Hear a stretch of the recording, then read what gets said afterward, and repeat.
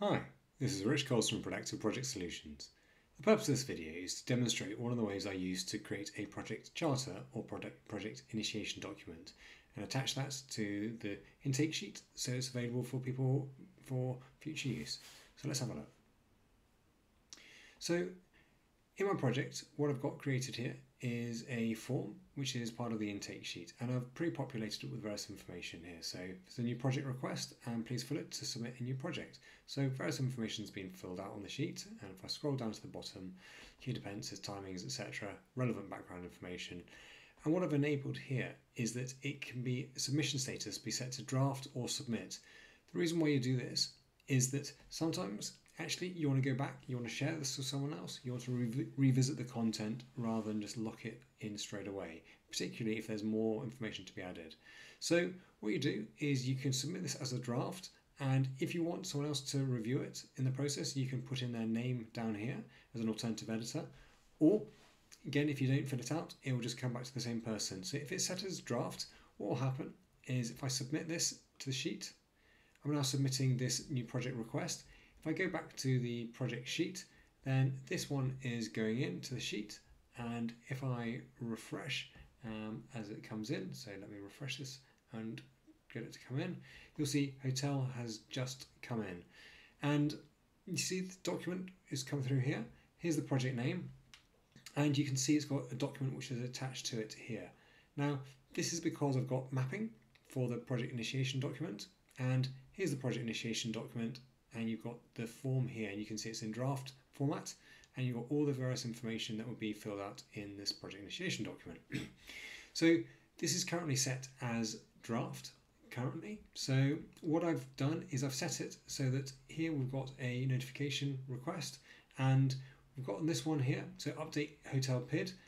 I set this in such a way that please update it when you're ready to submit. So what further information is being provided? So actually now the budget has changed from, let's just say 2,000 to 3,000. We know it's going to take a bit longer. On that bit I can update the date to this. I could put in some further timings, but it must be complete before 1 May. For example, 23, and then I can say now this is changed to submit, and in this way I'm going to submit the update, and what's going to happen is that in terms of automation, so that is now saved, and if I press refresh, what it's going to do is it's going to create a new version of that PID, and if I just do this by row instead of all, so you can see the hotel PID, it is updated version 2 here, and let's just have a look. What's happened is it's now been updated to 3,000, and you can see if I go down to this bit, must be complete by the 1st of May. So this is a way that teams can update a charter or a PID during the process, and if it's not right first time, they can be edited, and they can ask someone else who's a member of the team to review it. What's happened in this particular case now is I've got it set up so that this has now gone on to the sponsor, who happens to be Demo Prodactive, in this case, to review and approve the PID. So let's have a look. New PID approval request. So let's go into this one. So the following project has been submitted for approval. Please can you review the project initiation document and approve or reject accordingly. So here's the attachment. So the sponsor can then look at the PID. Here's the final one, and it's set to submit. You can see, and it's got the time and the date when that was set. And I can read through that as a sponsor and go, yep, do I approve or not on this case? So if I close the PID and I go back to it, I'm going to approve the PID on this case. And what's going to happen now is this will be marked as, so the approval will come through. I've got it in the sheet here. It's marked as approved, and as a result of that, then the sheet is going to refresh again. And if I just encourage it to do it, just to speed up the video, then what's going to happen is there'll be a new attachment here, and you can see version 3 has attached. And if we go into version 3, you can now see that this has been approved and is approved on this time here.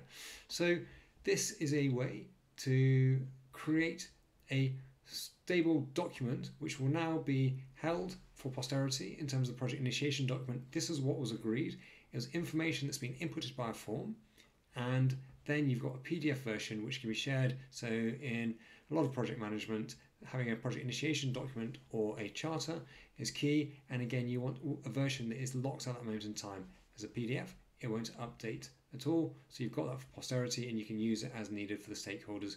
You know who signed it off when it was signed off. So that's one way of having a project charter or project initiation document within Smartsheet, just in terms of some of the mechanics of how I've set this up.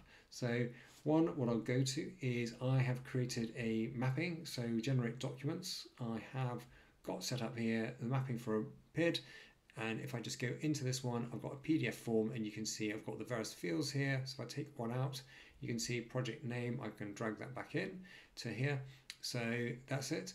What I will just, a quick tip for you is in terms of the names of the people, what I have got added onto my sheet, and so that it doesn't bring through the email address of them because you're using contact cells, I actually create a sponsor text and a PM text, which are the names taken from the contact piece. And so I use PM text and sponsor text here, so you don't end up with an email address instead. So once you've got this set up, etc., save. I'm actually going to just come back out of this one because I don't want to make any changes. Don't save. So I've got the mapping, which is once that's been set up and saved once, then you can create automations. And in terms of the automations I've got set to this sheet here, so one, I've created an alternative editor. So I have got a column in my sheet called alternative editor, and you've been added as the next person to review and update the PID. So that's in case someone wants to use other people.